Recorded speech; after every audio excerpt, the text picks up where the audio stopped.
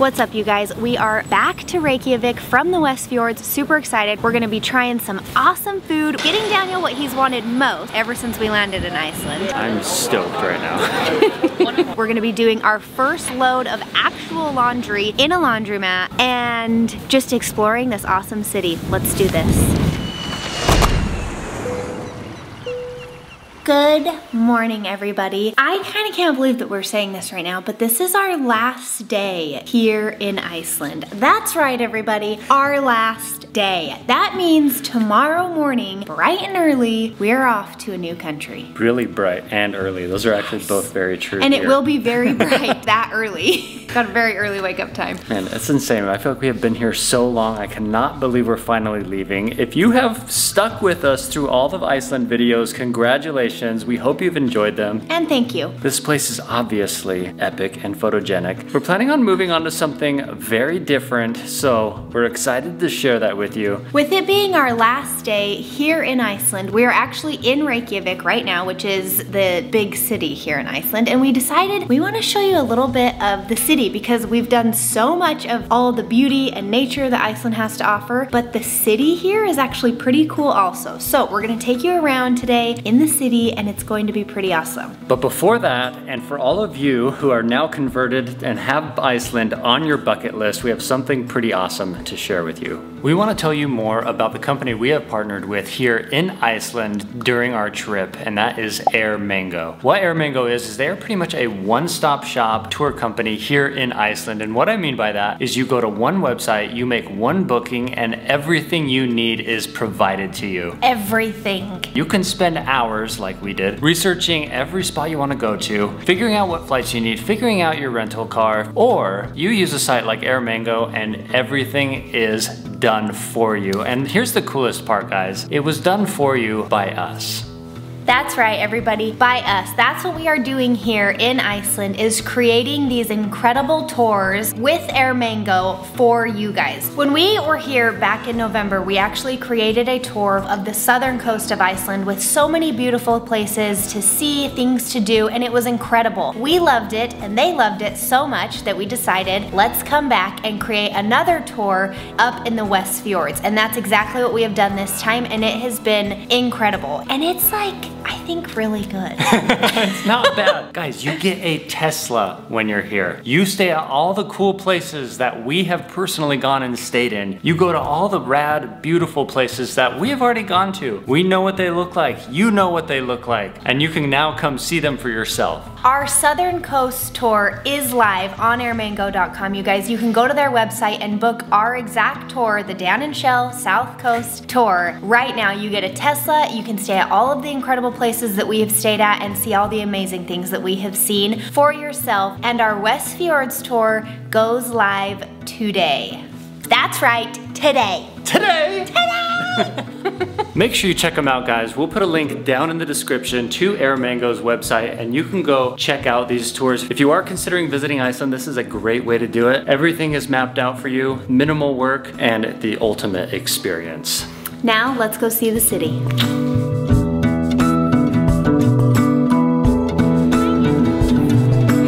We're gonna take you guys on a little town tour. Okay, it's actually not a town. It's quite a big city, actually. It really is. I mean, look at all the ducks that are here.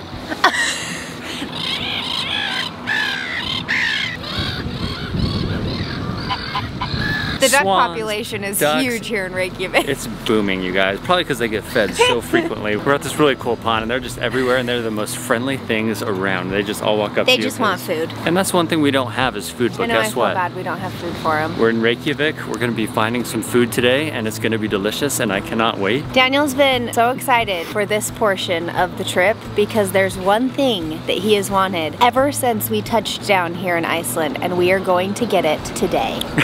We're not gonna tell you what it is until we get there though. Yeah, let's go find it. Let's go.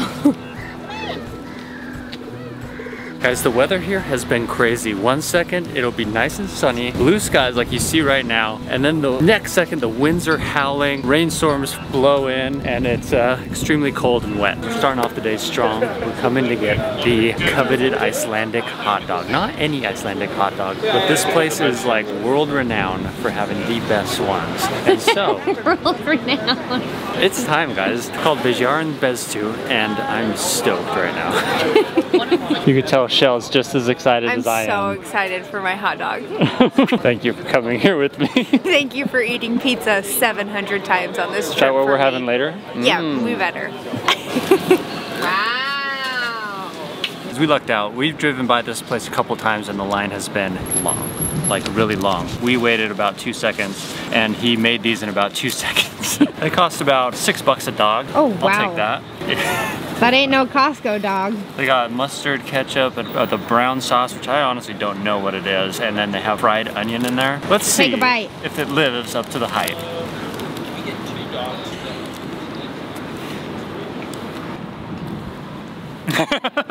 I'll give you my honest opinion.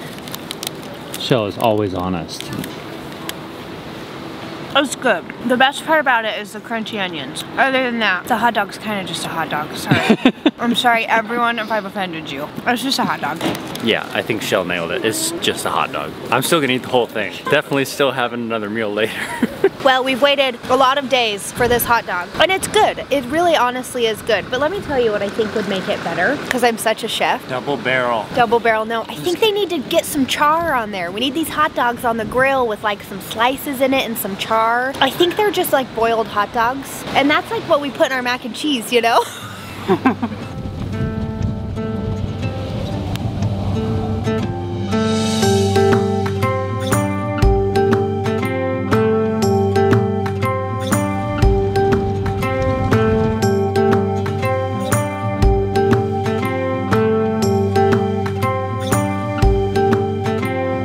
To see the Harpa Conference Center and Concert Hall, aka they do a lot of things here, here in downtown Reykjavik, and it is absolutely beautiful. The architecture was inspired by the landscapes of Iceland, like the basalt columns and all of the black rock and all of the beautiful things that Iceland has to offer, and I feel like they did a really good job. Like, it's really beautiful in here. It's kind of trippy, like looking up at the ceiling, and then with the windows and the sun reflecting, you're kind of like, whoa, like feel like you're gonna fall over a little bit. And I'm like standing by a ledge, so let's hope I don't fall over. That would be bad. They started building this in 2007, and then it was halted in 2008 when the recession hit, and there was debate on whether or not they were gonna actually finish it, what they were gonna do with it. Ultimately, obviously ended up finishing it, and now I guess it's become this symbol of unity here within the city that kind of unified people, brought the city together after the recession. So kind of cool. It's beautiful. They do all sorts of events here. They do concerts. It looks like they do lots of conferences here for businesses. They do banquets. There's a private event going on over here.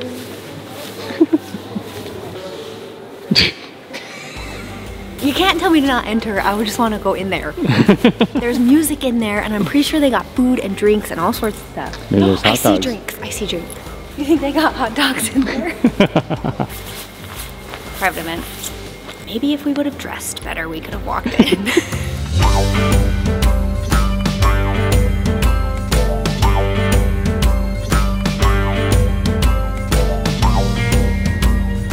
Hey, I wish we could have ate our hot dog at one of these. Yeah, me too. It's so much warmer up here.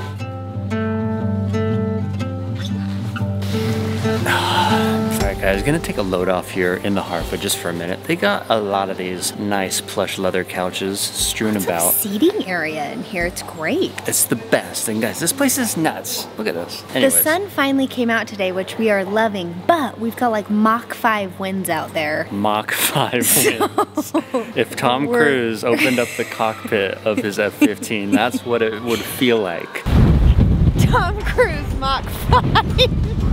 Outside. Out here right now. So we're hiding from the wind for a little bit. We are delaying the inevitable of going back outside in the wind, but we had some exciting things we wanted to talk to you about real quick. One of which, we booked a plane ticket to our next country. Ah! Guys, we came to Iceland not knowing A, where we were going next, and B, well, not even having a plane ticket anywhere. No, because we didn't know we were going, go figure. We are so stoked about where we are going next, and we kind of want to just see if you guys have any guesses about where that might be. Get down in the comments below, you guys. Give us all of the guesses of where you think we might be going next. We leave so soon, and we're excited. Yeah, we're really excited. It's a place we've never been before, and we're really excited to go there. Yeah, not only comment down below about where you think we're going next, but also throw some comments at us about places you would like to see us go. We're just curious. That's fun, yeah. We want to know where you guys would like to see us go, because let's be honest, we don't have a firm itinerary here. We're kind of gonna go where the wind blows us, which is pretty far right now today. The wind can blow you really far right now today. But go ahead and throw some comments down there. Where would you like to see us travel to? And where do you think we're going next? We're stoked. Some of you have been asking us the prices here in Iceland, like the cost of food, the cost of everything, and let us tell you right now, it's expensive. It's actually quite an expensive country. I feel like when we were here back in November, we just ate peanut butter and jelly sandwiches and like frozen pizza, so we never really experienced like eating out. We have been eating out a lot more this trip, and it is definitely expensive. So our little food tour today, we will say it's expensive. Shell's going full astronaut.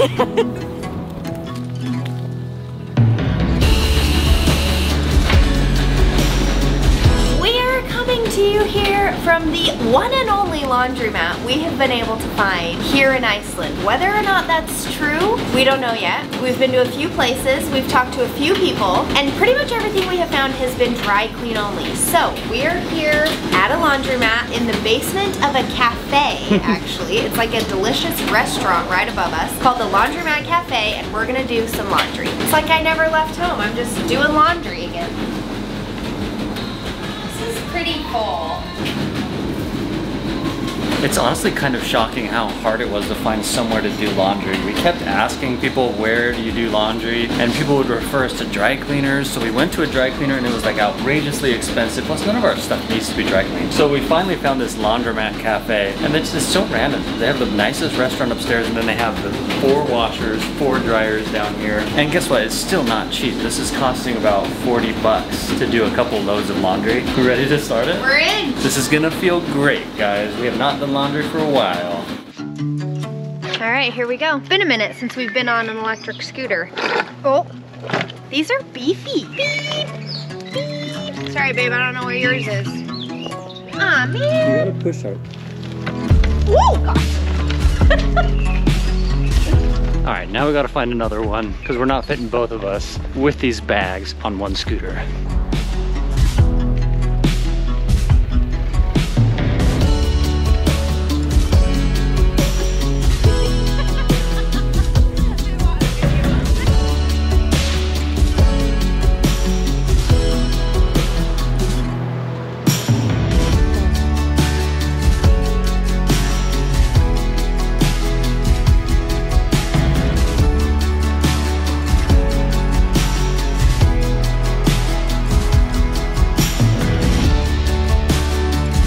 How is it, babe? Great, it's freezing. I need some gloves, but other than that, whoa!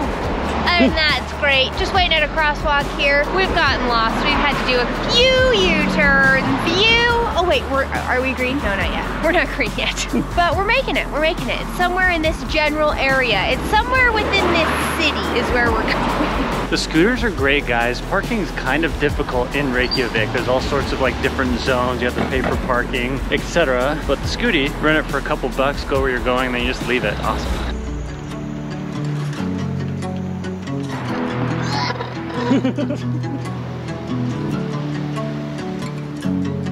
We're right downtown in Reykjavik. We decided to ditch the scooters. We just use them as a way to get downtown. We didn't want to drive the car here because parking can sometimes be a little bit difficult and a little bit, not expensive, but you do have to pay for parking almost everywhere in the downtown area. They have like zones, P1, P2, P3, P4. The lower the number, the more expensive the parking is. We found the scooters, got downtown. Oh look, we're in a P1 zone right now.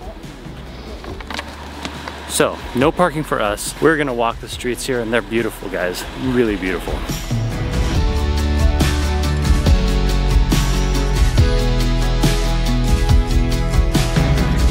no trip to Reykjavik is complete without a stop at Hallgrímskirkja. This is a massive Lutheran church built back in the 80s, and it is like at the center of the city. And it's huge, guys. It is massive and it's beautiful. They made it to look a lot like the Icelandic features here, like the basalt columns that you see out on the coast. They've modeled the church after it, and it's so cool. They did a great job. We're gonna go peek inside. They have a massive pipe organ in here, so we're gonna go take a look at that.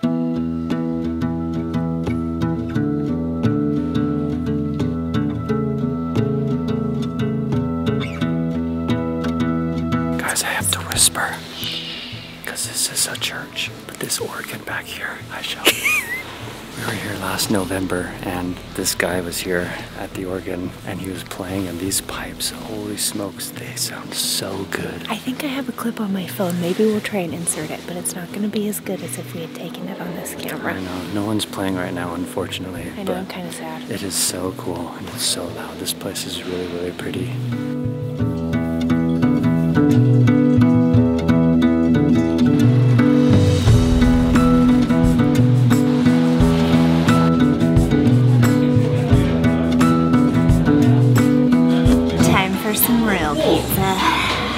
They didn't cut the pizza, so I'm busting out the fork and the knife again. Listen, I'm just trying to fit in here in your Everyone eats with a fork and knife. Even the hamburger, fork and knife. I've seen it all over.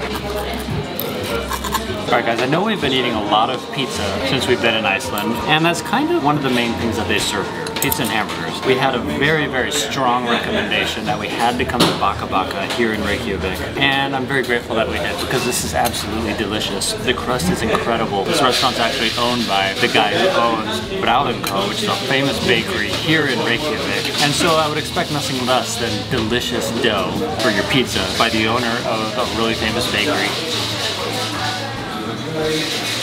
So I'm glad we came. This is fantastic.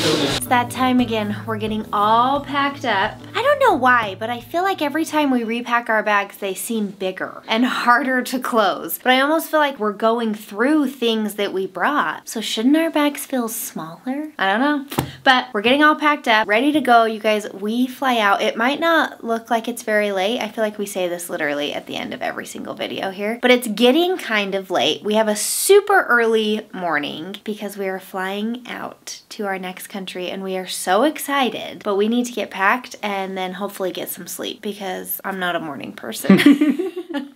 You guys, we're gonna go ahead and say goodnight, say goodbye to Iceland. We hope you've loved it, and I hope you cannot wait for what is to come, because we are seriously excited. Dreading the early morning, but very excited for what's to come. Thank you all for watching, and we will see you somewhere else. In our next country. Good night, everyone.